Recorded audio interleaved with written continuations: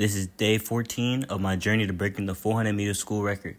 And before I go into detail with what I did today, I want to talk to y'all about my sponsor of my video today, which is Duality. And Duality is essentially a calorie tracker. And basically what you do is it'll be able to scan your food and accurately tell you how many calories between each group, like proteins, dairy, whatever it is. It'll tell you how many calories are in your food. So you don't have to go through the process of having to use like a scale to like calculate the grams and all that. It'll just make your life way more easier. And it comes in a bunch of different colors, which is pretty cool. And it just makes your life easier. Whether you're trying to gain weight like me or lose weight like some other people, this is definitely a must-have product. So if I were you, I would definitely cop one. I'll put the link in all my descriptions of all my previous videos too, and in some of the comments, so make sure you look out for that. But yeah, check out Duality and let's get on to the workout. So today I finally hit the gym again after a few days, and I'm not sore no more, so that's good.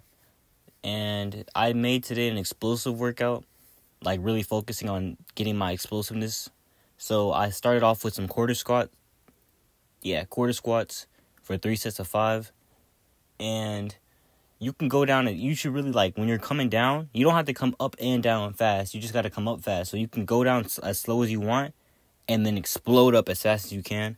So I started off my first set with 135, something light, and then I moved on to 185. I moved on to 205. And then after 205, I did 215.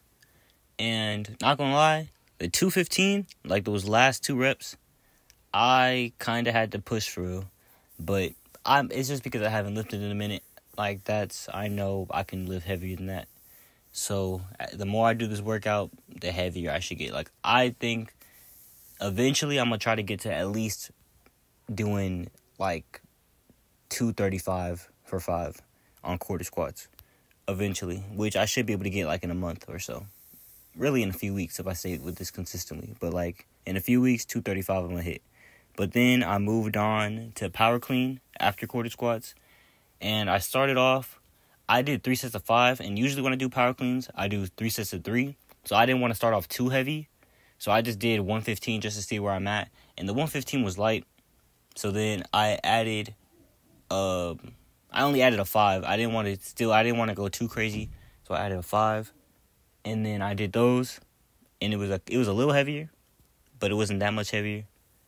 So I thought, all right, I can definitely do 135, which is what I usually start off with for 3 sets of 3. So I did 135 for 3 sets of 5 as well. Then I moved on to drop down box jumps. And these are one of the most recommended plyometrics that I would give y'all. It really helps your explosiveness. And then after the drop downs, I just did regular box jumps. And for the drop downs, you do them for 3 sets of 5 each leg, or 10 in total. And then on regular box jumps, I just did 3 sets of 10. And then after box jumps, I moved on to wall switches. And this will help you. This is like another good drill. Like we used to do this during track season all the time.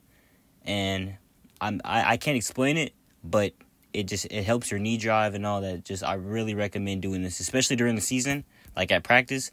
Even if y'all don't do them as a group or something, try to get these in. You just do them for like 20 seconds, and you're gonna see improvement in your speed. And then after the wall switches, I just ended my workout with some cycling. Nothing too crazy, not super pushing myself, just cooling my body down, slowing my heart rate down and stuff like that. And I did it for about 3 minutes, and then that was it. And then I went home.